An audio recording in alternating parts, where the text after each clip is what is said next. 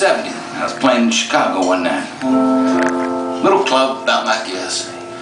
And in those days, we weren't just doing like one, show and then taking off. We was there for 2 weeks or something like that, do 3 shows a night. And they'd change over the crowd and everything, And so I was done with one of those shows one night. It was long, 2 or 3 in the morning, whatever it was.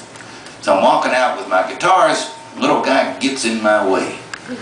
He says, "Arlo, before you go, I'm going to sing you a song." I said, "Come on, man. I don't want to hear any songs. I hate songs. I don't even like my songs. Why should I be listening to your song?" I was just tired. I wanted to get out of there. It's being a butthead, He says, "Arlo, I just want to sing you one song." I said, "Okay, I'll tell you what. Buy me a beer, and I'll sit here and drink it.